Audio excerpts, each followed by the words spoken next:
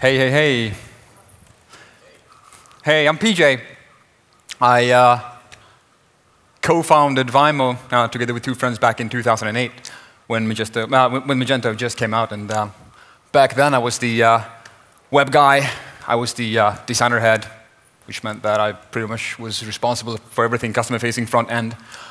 And things like, hacking Magento default theme, trying to understand prototype JavaScript, and populating language packs, and trying to decipher the tax class settings in the admin panel to get the tax calculations to comply with Nordic and Swedish and European rules. So I think I've done a bit of internationalization. I'm part technologist, I'm part creative head, and today I serve as Chief Creative Officer of Vimo. We are a full-service e-commerce partner working exclusively with Magento. We're gold partner, a decorated gold partner. The omnichannel flag was the last one, or we're carrying this year. Very proud of that. And we were founded in Sweden. I'm based in Stockholm. Today we're a group of 270 people spread out over 10 different countries. UK is one of our largest and fastest growing markets, so happy to be here. So to the topic, I put a question mark here, like as if it was a question really, but and it can be. It definitely is a question. It's not automatic, but I'm here to fly through a couple of slides here in the coming 25 minutes, talking about what have we seen, what have we learned, what kind of takeaways, and then what kind of challenges have we gone through with our clients going global. Because it's as exciting and promising in my look, there's a couple of tricky bits. And yeah, I like this slide. This is on the topic of exciting and promising and potential. This is a couple of years old, but this is internet population and penetration, and shows you pretty much how the world looked like in terms of internet users a couple of years ago, and I'm guessing it has moved around a little bit. But it's pretty easy to imagine a product manager or a sales manager looking at this and saying, hey, okay, I'm here in Great Britain, I'm in the UK, and then the digital distance to a couple of other red blobs like Germany, Benelux, France, the Nordics is like 0. The digital distance is 0. So hey, they're all online. We're super neighbors, so let's just go, right? And it sounds pretty easy. And internet has no borders. Anything is just a couple of swipes, taps, or clicks away, and Google will handle the translations, and everybody's got PayPal, right? Some parts are that easy, and some parts are hard. And let's start with the basics, getting those rights.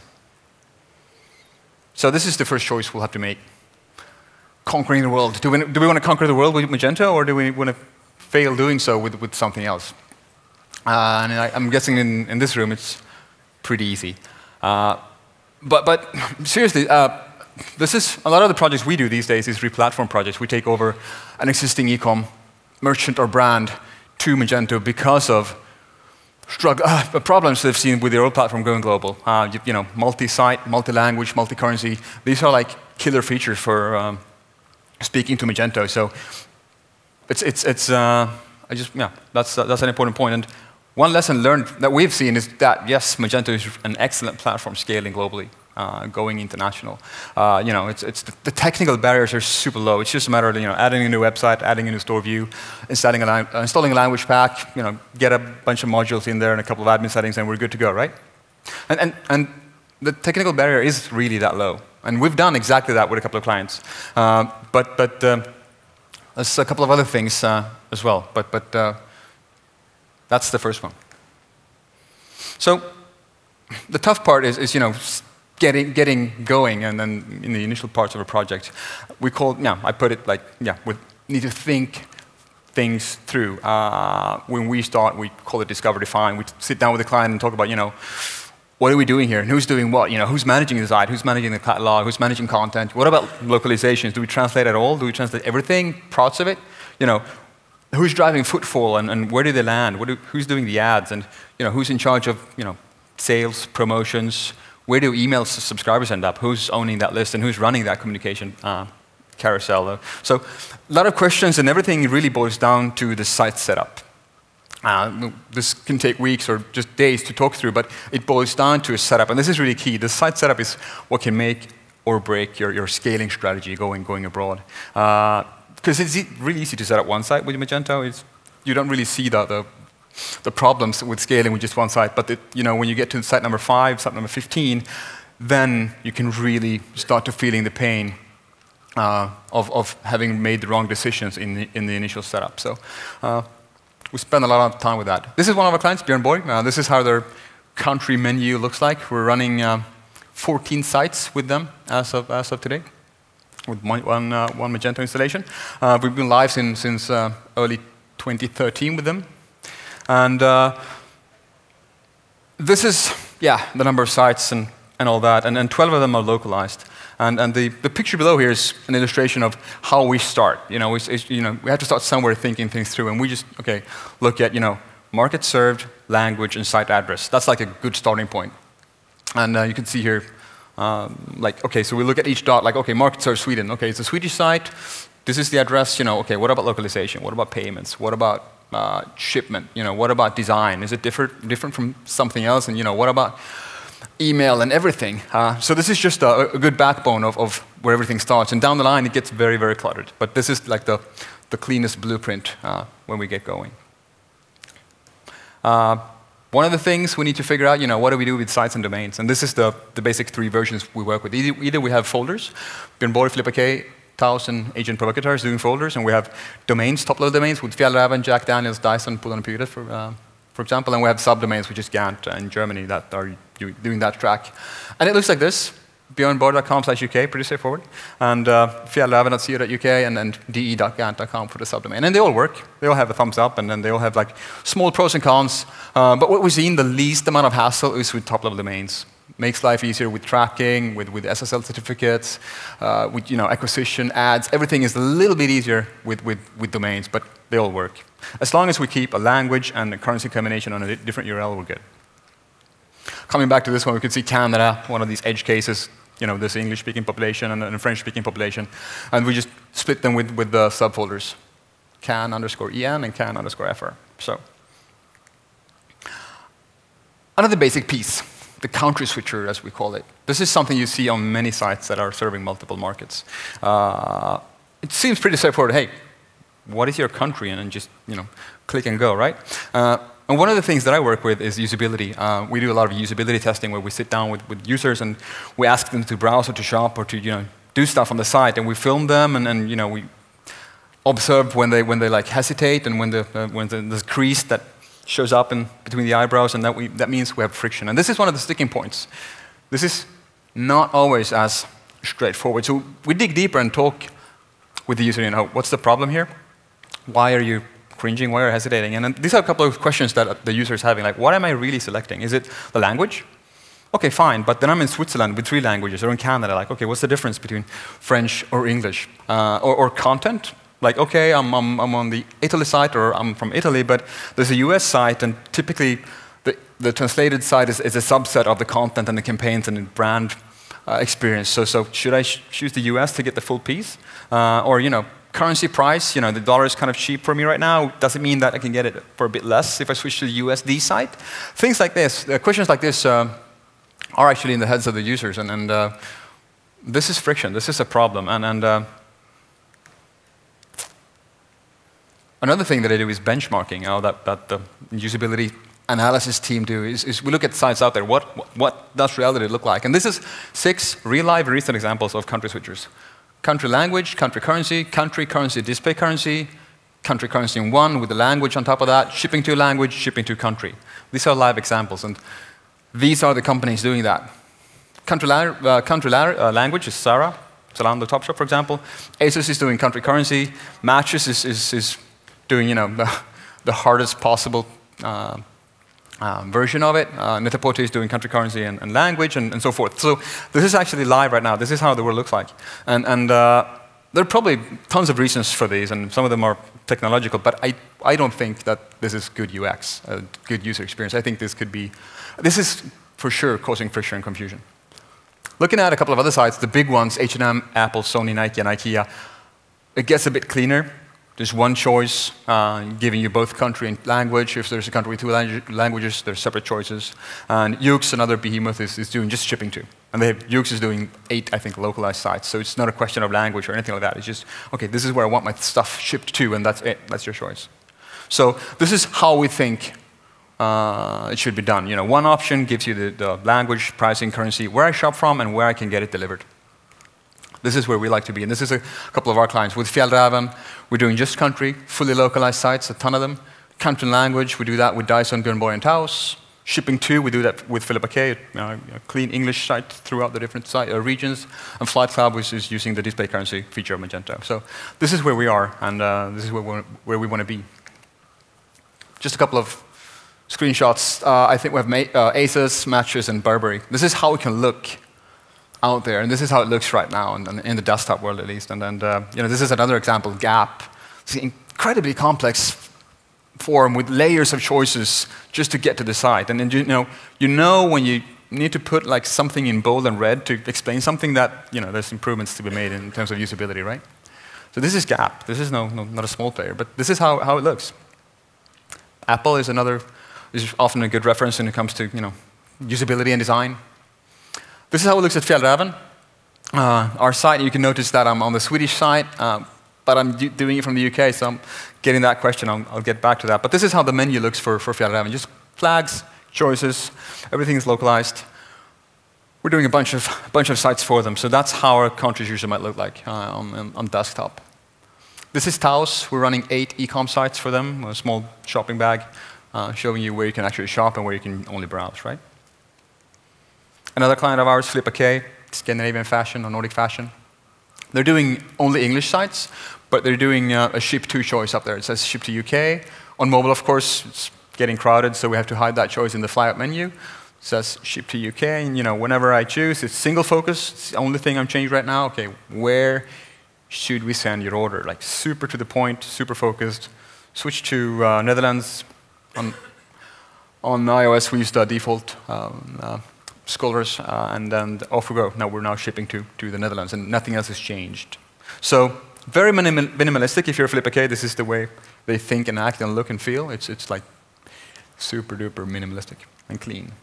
Flight Club, another example. We have a small flag to the top right there with the US flag, and on mobile it doesn't fit, so we put it in the footer because if you're clicking this. But these are sending sneakers to all over the planet. And if you're in Japan or China or a continent that are not accustomed to USD, you want to see how much are these AJ12s flew game in my local currency. So we have, I think, 7 or 8 different currencies using just a display currency. In the end, you're still going to pay in the base currency of Magento, which is USD. But still, it makes sense to have it like this on a site like Flight Club. So a couple of basic takeaways. Keep it simple, minimize options, try to stick to one choice, especially on a small screen. There's not room for much more, and make crawling easy for Googlebot, because Google also needs to figure out these choices. And when Google would get a form like on Gap, it would be super confused. Allow for localization, make room for your future plans, and to be able to scale. And avoid getting sued. It's super dangerous for Germany, for example, just to allow Germany as a shipping country, and you might have problems with lawyers knocking on your door because you're not meeting the German legislation for checkout, for example. So there's a couple of things to keep in mind there. Another thing is letting technology do the choice. IP geolocation. Technology, I know where you come from. I know which device you're on. I know the locale of your browser. So this could be used, and there's Maximind and IP geolocation and different services. So proper service is important, but nevertheless, this is our playbook. We assume that the user is right. Even if I'm in the UK requesting the Swedish site, we give you the Swedish site and we say, hey, do you want to go to the UK because it seems that you're there right now? So, but we let the user choose. And user is probably most of the time right, and most often it's going to be a direct type-in or Google. And Google is very good these days to figuring out which site to serve. So we just suggest. This is not our client, obviously, J.Crew. Looks like that. Super standard, like hello world. You're from Sweden. This is these are the rules for you right now, browsing and shopping. For Fjällräven, we just saw that. It's the thing on the bar on the top. Seems you're in the UK, you want to switch. So ask once, but let the user decide. A couple of other things going global. The user interface framework. This is Björn Borg with our desktop site. It's a tablet-first kind of approach to navigation and the design pattern. It's very easy to navigate if you're holding a tablet with your hands, and then driving the site with your thumb. Very narrow sidebar or ribbon even. This is how the British site looks like. No problem here really. Everything is like nice. I have my white space, my margin, and my padding, and everything is working really well. Problem is when we go to like France, for example, and the banner is still in English, but you can see that you can subscribe for underwear at Björn Borg, and the abonnement or search or client service we can get away with a line break there. So a couple of things like this is something you really need to consider when you're doing especially unorthodox UIs like this one. And especially now, I think the worst case scenario would be Dutch, like Winkelwagen is 11 characters, 2 of them are W, the worst possible case for cart. It's very, cart is 4 letters in English, and you go to the Netherlands and everything breaks. And we're just about breaking it, but it works. Winkelwagen. This is Dyson, another example of a very compressed and very well put together desktop site. Like my white space is there, it's balanced, and I have my margins and everything, and it looks pretty okay. It was really good. Everything is two-lined, perfect, centered, very, very pretty. Then we go to France. We run Dyson at 14 countries. So we're having 14 sites in one instance with Magento for Dyson. And this is French, the French version. We're getting into a little bit of problem. You can see the top nav is barely making it. I'm not sure the SAV was thought to be an aberration, but maybe not. But there's not much room to do anything more. And especially if you're dealing with a user that has a bad vision, wants to enlarge stuff, things will start to break. Now you can also see further down on the page, like the perfectly aligned, everything in 2 lines. In France, everything expands a little bit, and the art director is not as happy anymore. But it works, but barely, because we don't have any margins. Another example, Fjällräven, dealing with filters and attributes. This is French, the material, we have line breaks. But in Finland, we have very few line breaks and very, very, very long words. This is material. You can see how it's breaking. And these are the choices you have to make. Like how elastic, how much elasticity do I allow for, or can I live with these things? And Fjällräven has made the choice that we're not redesigning. We're keeping our font, and this is the way it should be. But it's a conscious choice. So a couple of takeaways on UI. Elasticity. Don't squeeze it. Leave room for. Especially if you're doing Finnish, Dutch, French, German even. So that's a couple of the basic parts. And the more interesting parts for me, I think, is this, that the whole value proposition, especially for brands going direct to consumer. Like, this is the reality. If I'm going to buy a Konken backpack for my 15-inch laptop, this is the reality. On the phone, I have the Amazon app, like super fast, super sleek.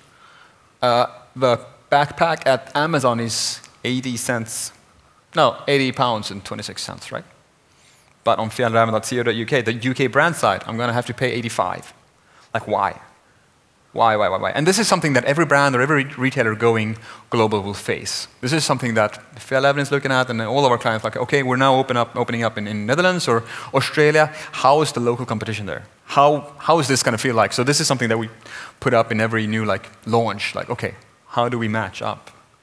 What's our real value proposition? And what you can do, a couple of reasons, like a couple of factors that you can try to pick a fight on, like price. Good luck picking that fight with Amazon or Zalando. Payments, delivery. I'm not sure if you can see that, but I can get this tomorrow if I'm on Prime. Or this is UK, so it's not Prime, but still, like I can get it tomorrow with Amazon.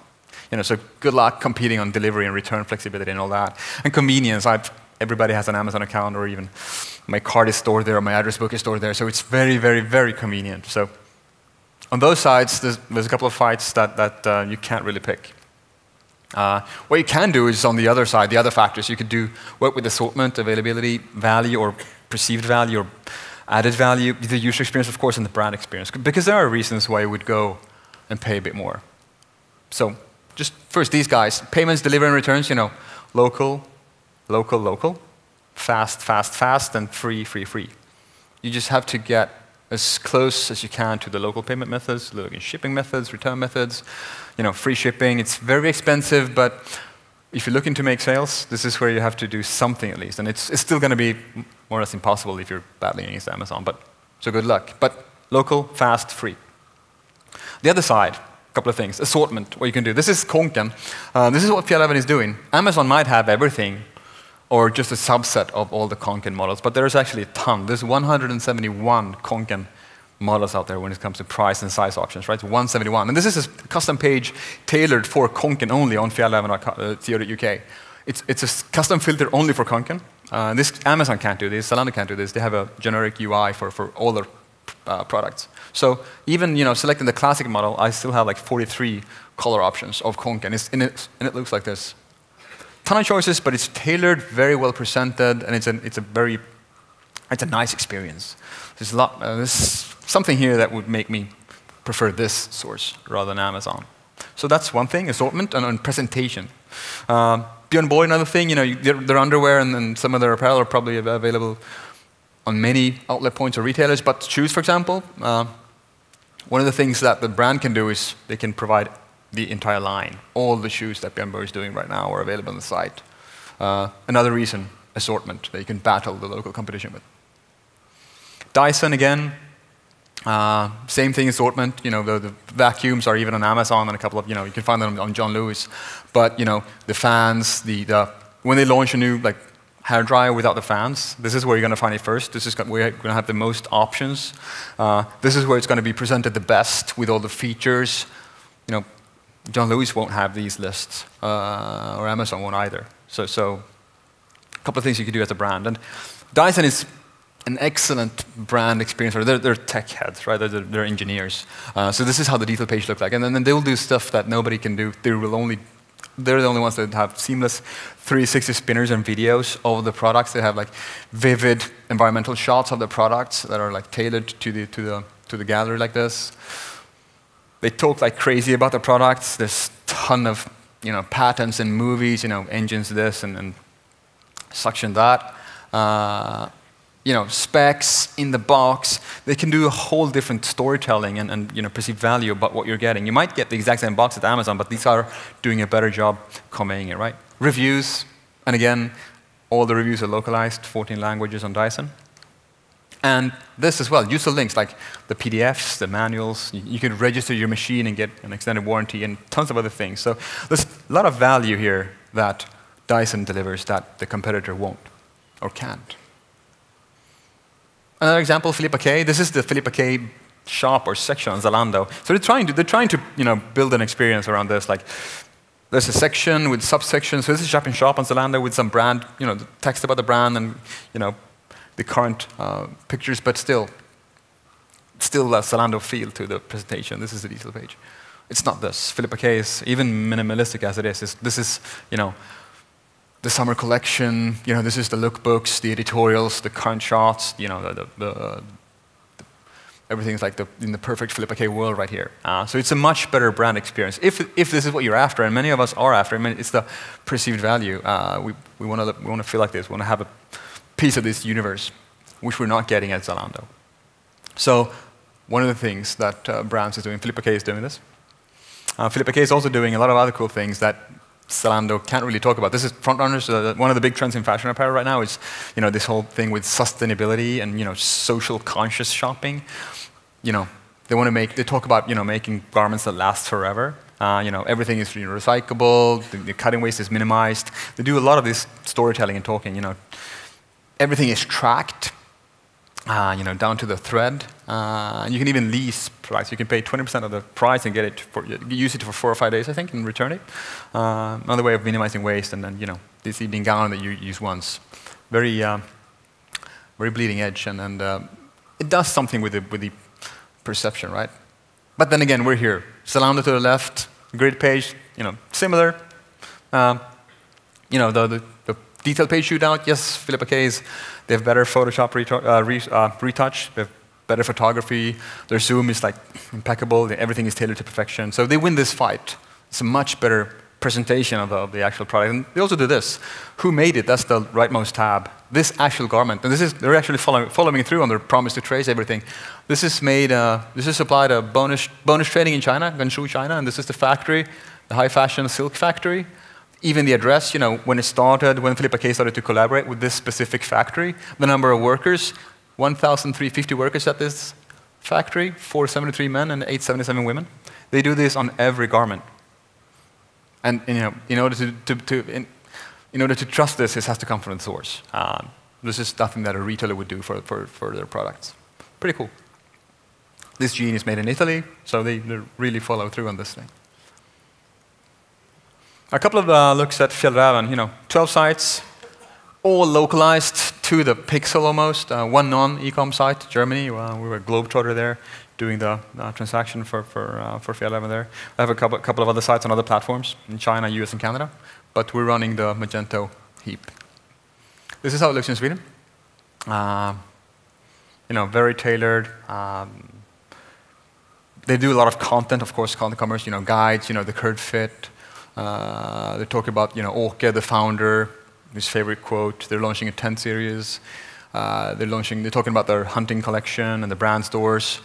And there's their social feed are here. And this is how it looks in the UK. It's down to the pixel translator. Yes, they do different merchandising, but it's the same stories. It's very, very aligned. Even the quotes and the banners are perfectly translated. You can imagine the effort going into this. Even everything is really, really translated. The other sites, they just, this is Denmark, Finland, Germany, Poland. It just goes on. Everything is like, this is the brand page, or the detail page. Translated quote, portrait, this is the guy, head of innovation, talking about the product. They do videos of each product. They have subtitles. There's a ton of machinery, you can imagine, going into this. But this is brand experience. This is something that they can do, and this is how they're fighting with local competition. A couple of touches on email. Communication, obviously very, very local. Relevance is super key. And what we see with many clients is that they put so much effort and they're into going global and working with the site. So that when you get to the email, you're out of fuel and you kind of forget about it. And it's really important because email should drive anything between 10 to 30% of your sales. And if you're not doing it right, if you're ignoring the localization and the relevance with your emails, you're losing out big time on this. So our main advice, what we see, the best strategy is just get a partner that can do this for you. We have Fronto.mail and Klaviyo that we work with a lot, doing an excellent job in here. And just simple things. The sign up is, this is Philip K, the global site. When you sign up, you have to specify, which country do you belong to. So you end up in that list. UK, I'm a man. I'm now on that list. So they get it from the start. Social, same thing. Communication, very, very local. This is Ride Store and other clients that are running. They have a Swedish site, a UK site, a European site, I'm sorry, and a Finnish site and a Norwegian site. They have individual Instagram feeds, of course, and local people running these things. And some of them are matching, and some of the communication is completely different because it's completely different markets. Fjällräven, another example of how it might look. They have a brand site on Facebook, and then they have stores and retailers and merchants or fans starting up tons of Fjällräven pages all around the globe. You can see the Fjällräven Canada, Fjällräven, I think, Amsterdam, the Fjällräven store here and there. So this is something that you need to keep in line or keep an eye on or try to control if you want to be aligned in social as well. So, last couple of minutes about this omnichannel, which is another key thing in my mind with going global. Yeah, we've been living with this trend for a while now, and then we've gotten to a point where people are talking about the death of pure play. You need to have stores. Amazon is the best example. The biggest pure play we have, and they're still struggling. They still haven't figured out the last mile. It's very, very costly to deliver the goods to, the last mile delivery to the clients, or to your customers if you're reliant on a third-party delivery service. Very, very costly. They're fighting so hard for it, but they haven't sold it ready. Sold it yet. So, thing is here, the store turns out to be an excellent fulfillment center, showroom, and a brand building place, right? So stores is key here, which is what everybody's expecting Amazon to do to acquire something. But key here is that online supports offline. We see that in 2 cities in a new market. If a city has a brand store, we're going to have more online sales there, and vice versa. Offline supports online. So this is key. Stores is something that can really, really help you. And it's really easy to forget about the stores when you're going global, because it's usually like a different business unit or different parts of the company. The e-com team doing digital and the classic bricks and mortar team doing stores. And this is key. Get them to talk, because this is, I think we're just about to reach the tipping point of 50% of all sales is touched by digital. So it's not just a purchase journey where you're just in the store, just mobile. It's everything. A couple of examples of what we can do. Flip a K, add to bag, save for later. But we have this view store availability. This is a Swedish site, so I hit that up, and on mobile, I have to, hit that up, select color, select size, and it immediately gives me the availability of my stores based on where I am. So you can see here in Linköping, it's low in stock. In Malmö, it's in stock. And installed, and it's low in stock. But I want a medium, and it's low in stock on all my stores. But I am in Gothenburg, so I hit that thing. And on desktop, it doesn't make so much sense to hit that thing and get a phone number, but mobile is where the users are, right? So you hit that phone number, and you're going to dial that store, because that's the most likely thing that's going to happen. I want to call them and say, hey, could you reserve this for me right now? I'm coming in and picking it up. One example of what you can do. Obvious things, store locator. This is Fjällräven in Berlin. I want to find numbers collection. I have to go to Peak. If I'm after the hunting goods, I need to go to Franconia. Basic stuff. But this is things that are easily forgotten. We need to keep these two channels aligned. Last example, Bauhaus. It's our Home Depot, the largest do-it-yourself retailer in Sweden. We're running 17 warehouses, and in Denmark, Finland, Norway, there's 23 other additional stores. Been live with them for a long time now on Magento. It's massive. They have hundreds of thousands of SKUs. It's barbecue season, so let's try to look at this detail page. So tons of things going on here, but I can obviously buy this. But it says home delivery up to the first green box there. I have 6 in stock for home delivery. I have 35 in stock in my warehouse in Länna. And I can jump to another warehouse in Järfälla, I get the opening hours, and I have 14 in stock there. This is things that are happening a lot.